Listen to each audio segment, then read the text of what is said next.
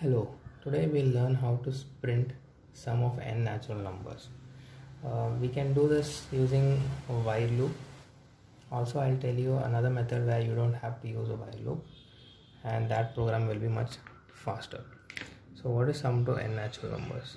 If n is given as 10, so we have to find the sum of 10 plus 9 plus 8 plus 7 plus. This is sum to n numbers. That would be 55.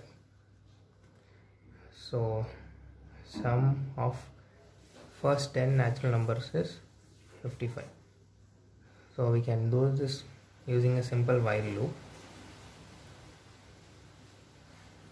Let's say n equal to 5. We'll have one more variable called sum, which will be initially 0. All we have to do is add n to sum plus n. Okay, now 5 will be added. So next time what we have to do, this is what sum 5 plus 4 plus 3 plus 2 plus 1. So 5 has been added. Now we have to add 4. So we will reduce n by 1. So n equal to n minus 1.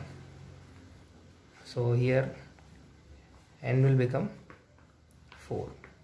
Now we go back. Now we will do sum equal to sum plus n. This time n is 4. So 4 will be added to sum. Now I come down again. Now n equal to n minus 1. So n will become 3 and then we will go back in a loop and then do this.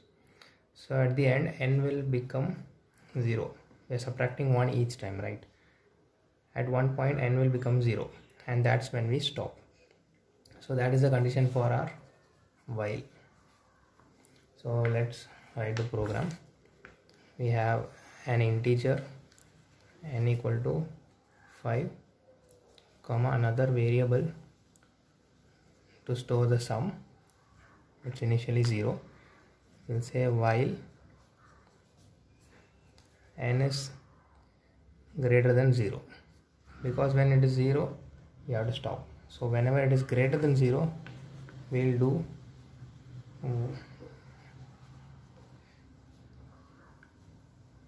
sum equal to sum plus n equal to n minus 1, or you can also put n minus minus. Both are the same thing. And then we finish the loop. So after this entire loop is completed, we'll be having the variable sum with the final value which we want. So we'll print that.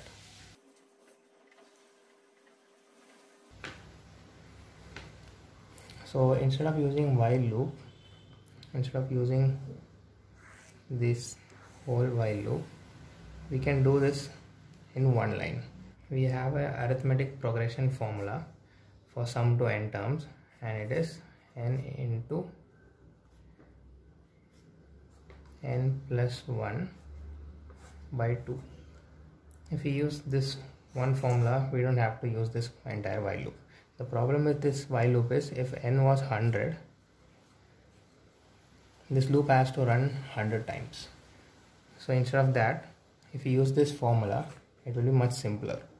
Instead of this whole thing, we will replace this with one simple line. Sum equal to n into n plus 1 whole divided by 2, and then we will print it.